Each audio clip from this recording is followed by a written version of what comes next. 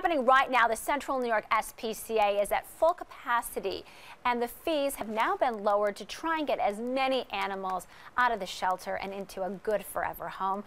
And they have some pretty unique animals there in addition to cats and dogs. This morning we showed you some ferrets. They even have rats and rabbits. And Brandon Roth is in Mattydale at the shelter. And now you've got horses, Brandon. Good morning. Good morning, Lisa. These guys are like me begging you and Peter for food when you got food in the newsroom. I thought I was pretty bad. But this is actually Priscilla and Callie. And these are two Mustangs that have been looking here. They've been here at the SPCA, if you can believe this, since January, looking for a good home. Two sweet, and this is Mommy, and this is her daughter, Callie. Yes, yep. With Terry Parr, the development director here at the Mattydale SPCA. And Terry, these two horses have been here, believe it or not, you've been keeping them since January. Yes, they've been here since January. They were about 185 pounds underweight.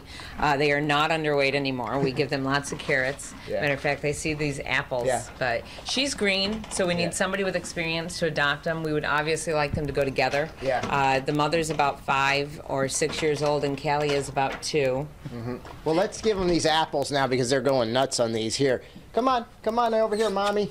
Now these are some of the animals, again, over capacity. We're talking about all morning. And we've shown all kinds of animals, not just cats and dogs, rabbits, ferrets, over capacity here.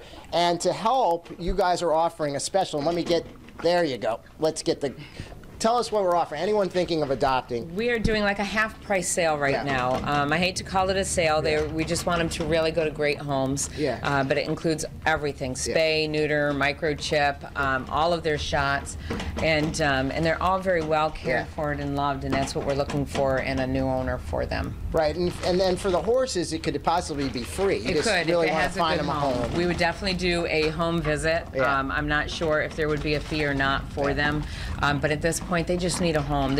They have a nice yard. We haven't had to mow it all summer.